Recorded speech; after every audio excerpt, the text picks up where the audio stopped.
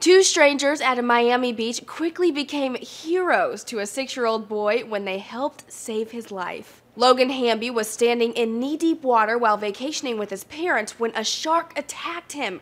His parents, who were the first to run after the little boy, were only feet away when his dad says, when he went under that second time, the shark was pulling him out. 3 seconds later, I don't know if I could have saved him. His dad did end up pulling Logan out of the water, but the roughly 4-foot, 6-inch long shark was still attached to Logan's leg. That's when the pair of Good Samaritans, Chris Wilson and Antonio Ruiz, came to help. Moving Logan's mom out of the way, one of the men began punching the shark in the head until it finally let go. Logan's bleeding leg was wrapped in a t-shirt until paramedics arrived. The little boy is just fine now, and just like the tough kid he obviously is, Logan insisted the vacation continue. He even went out on the sea the very next day for a warm, sunny day of fishing with his family. For the Weather Channel, I'm Jasmine Bailey.